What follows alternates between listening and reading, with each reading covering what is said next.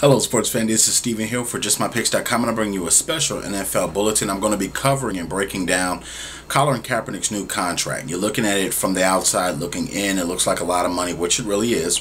You're looking at about 6 years, $110 million. You're looking at $61 million of that guaranteed. You're looking at the weapons that the 49ers possess and the offensive schemes in which they have. You look at the defensive side of the ball and you look and say, what was missing from this team? You know, a little bit of offense here and there, a little bit of defense here and there. This team could have been back in the Super Bowl. You know, looking at Colin Kaepernick, looking at his skill set, you're looking at the legs. He obviously has the speed that he showed time and time again that he can get the job done.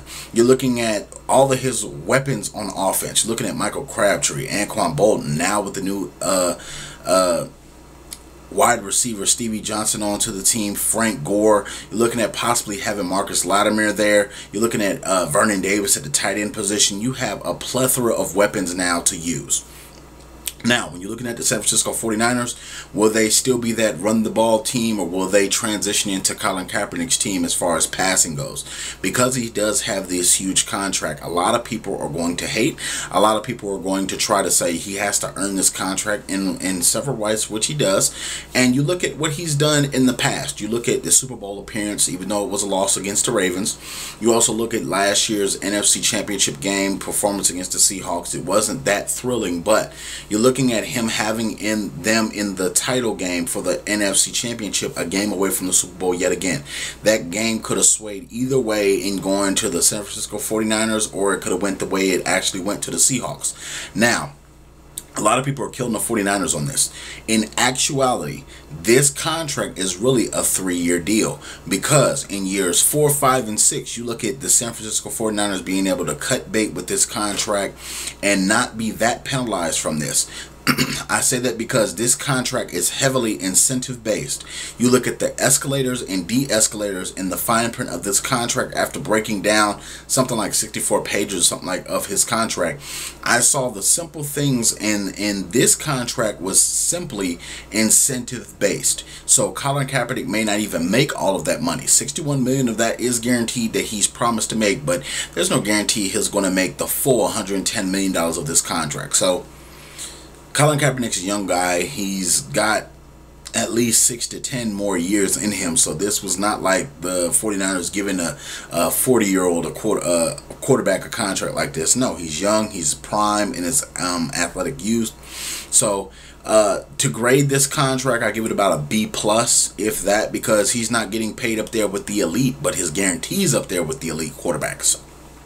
He has Joe Flacco to thank for this contract. Being overpaid, which Joe Flacco really was, Colin Kaepernick was a benefit of that, you know, and the 49ers didn't want to take a chance in him leaving in the offseason, so they got a deal done. So, looking at the grand scheme of things, the San Francisco 49ers are a powerhouse for the years to come.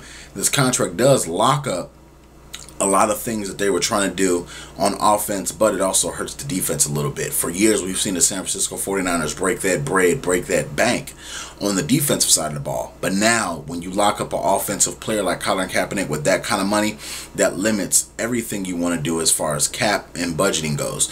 Because the San Francisco 49ers last year and the last couple of years were in the last 5 percentage points of who actually pays their quarterbacks in the NFL. Now you look at, they're going to skyrocket up to one of the top 10, top 15 teams in the NFL that pays their quarterbacks. So this will have a long-lasting effect on that defense, because you have to look at, they have to pay so many other players now, and they have to pinch that pocketbook just slightly because they're not going to pay that luxury tax.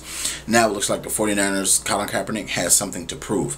If he does not prove that he is worthy of this contract, like I said before, years 4, 5, and 6, the 49ers are pretty safe as far as cutting him or trading him and stuff like that. So I want to know what you guys feel. Do you feel like Colin Kaepernick's contract is well deserved? Do you feel like it was too much, or you feel like it was too little?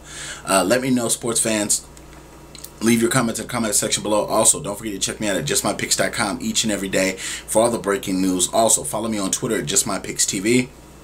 Also, subscribe to this YouTube channel, YouTube.com/JustMyPicksTV, for all the breaking news, all the debates, and all the great videos. Thank you very much. Please share our video in your sports group so we can have all the news in your sports group too. Thank you very much.